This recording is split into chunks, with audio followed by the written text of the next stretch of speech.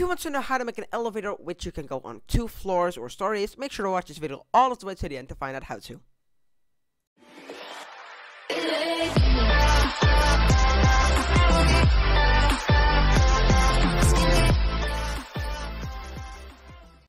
Hey guys, and welcome back to this brand new video on my channel. And in this tutorial, I'll be showing you how to make an elevator using proximity prompts in Roblox Studio. What this will do is if you hold E, the elevator is going to go up, and once you're up, you can go down by holding E again. If you're new to the channel, make sure to like and subscribe because you will be pogified and an epic gamer, and you really want that. Yes. If you want to become a member of the channel, just click the blue join button down below. Nothing too special. Shout out to my member, which is a member. Okay, well, we should start off. I'm gonna make a quick, like, a wall area. So don't mind me just building right now. Doing like this. So what we can do is actually, before we do that, do this. Boom, boom. So I'm just making a quick area right now where I want my my part of my elevator. I'm gonna put it like over here, just like this. So this is going to be our little elevator. I know it sucks, but doesn't matter. So what we can do is I'm gonna make an elevator right now. I'm just gonna make it brown because yes. What I recommend is doing the size of the actual thing. So it's like, make sure it's not touching it really directly, but a bit offset. Like this. Make sure to anchor every single thing in your game, else you're going to be screwed up. And what I want to do is I want to see how much studs I can go over here. Like this. So this is my elevator. Well, what we're going to be doing is this. I'm going to make another thingy. Okay, just like this. And now I'm going to select all the parts, grouping them. I'm just going to do nothing. I'm just going to call these ignore parts. This is going to be the elevator. What you want to do is want to get a part. You want to make it a bit bigger than the actual elevator itself. So like a little tiny bit like this. That's just a little tiny bit. And then cover it up like this. And then make the transparency 1. And can collide off. And name it center. Because we're going to be doing a sensor. The part is going to like move the entire thing. So set the primary part to the center like this. And now you're done for now. I'm going to be making 2 little parts over here, which will allow me to go back. So I'm going to put a script and a proximity prompt. And we want to be typing the local lift floor. I'm just gonna kind of lift elevator, who cares? Script the parent dot, let's see, dot, can I already do, nope. Script the parent dot elevator the primary part. And we're gonna require the tween service by saying local tween service is equals the game calling get service tween service. Now we're gonna be editing our tween style. So to go to elevator, go up or down, who cares? Local tween style is equals to tween info dot new, and this number means how long it takes to go up or down. So if you do 1 second, it's probably gonna break. I recommend like 5 to 10. Gonna do 10. enum dot easing style dot linear and enum dot easing direction dot out by 0, a false, and a 0. And over here you can see number time, easing style, repeat. I'm gonna repeat it 0 times. Number repeat count, bool versus. Yeah. Should be clear.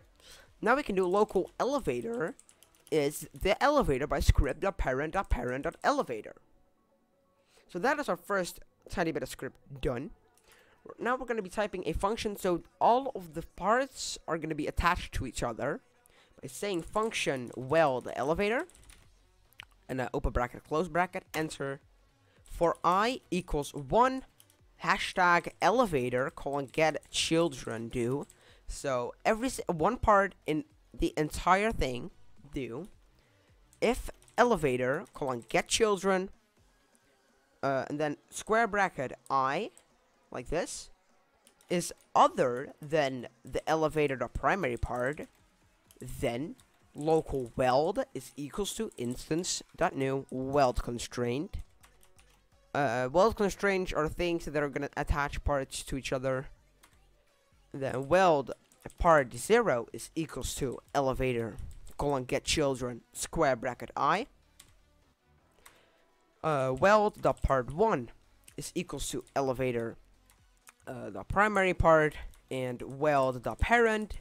We're gonna put this weld inside of the elevator, the primary part again. So every single thing will be attached to the sensor part, but the sensor part is attached to the model. Should be clear enough, right? And sorry for that crap voice. And then we're gonna finish it off by elevator, get children, I, dot anchored, is equals to false. So this is our weld function to make sure every single thing is attached to each other. Now we need to do something confusing. You need to go to your sensor, you need to move it up till you reach your line. So like this, so people can walk out of your elevator, and I see I did it wrong. Like this. So now you can see we will be able to walk out. Then once you did that, go to position and Control C it, or CMDZ. See, if you're a Mac, you probably know how to copy. And then press the revert button until it's back there.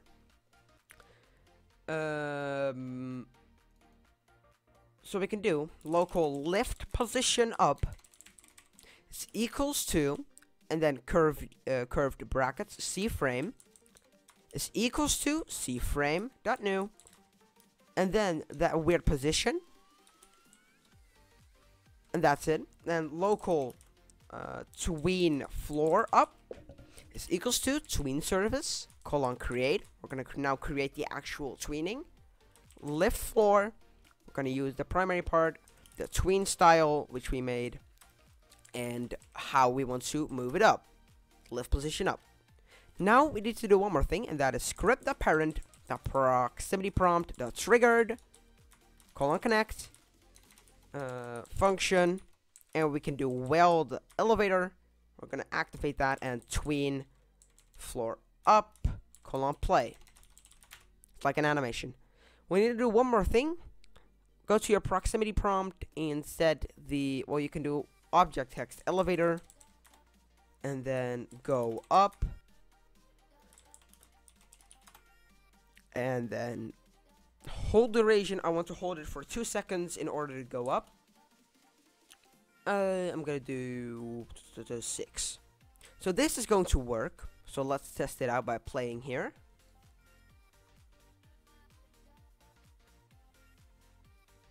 Alrighty, here we are. And over here you can see elevator go up. So if we hold it and we go quickly on our elevator, you can see we're moving up. And once we reach the end, you're gonna notice, so like hello, and then once we're up, you can see it stops and we can walk out if we have a part over here. What you just can quickly do is find the parts, do it like this. Now we're gonna make it so you can go down. So duplicate this. This is going to be the up part, and this is going to be the down part. I'm gonna move it up to over here, like this, and it's not hard to make it go down. Since your sensor part is already down, you can go to your sensor part. What is that? You can go to position over here and get that position. Now you can go to your down part, and over here in cframe.new you can do this. Boom. Now instead of tween floor up, you're gonna do down, twin floor down. We're gonna do, let's see. Lift position down. And you're done. That's how easy it is. So now we're gonna do one final test in order to find out. And I'm gonna actually do one last thing, and that is make a part from the top, because I get triggered just like this. So now it's like an elevator, which you can go like elevators you cannot see through instead unless it's glass. I seriously forgot one thing. On this proximity prompt, you want to do go down. And this, I promise this is the last thing we're going to test. So let's see. Ready? Elevator, go up. We're going to hold it, and we can go up. It's going to take 10 seconds. You can make it, I recommend like 5 or 4, but not more, not like more. And we're up, and you can see this is our elevator. We're now on the 2nd floor, and if we hold this button, and now the elevator will go down, as you can see. And boop, we're on the ground again. So this is an easy way to make a elevator. If you did enjoy this tutorial, do not forget to smash that subscribe button and like this video. And this is my pogger head, yes. Nah, okay, but like, you get my point, okay? You get my point. So if you did enjoy, do not forget to like and subscribe, and I'll see you on the next video. And I say peace out and goodbye.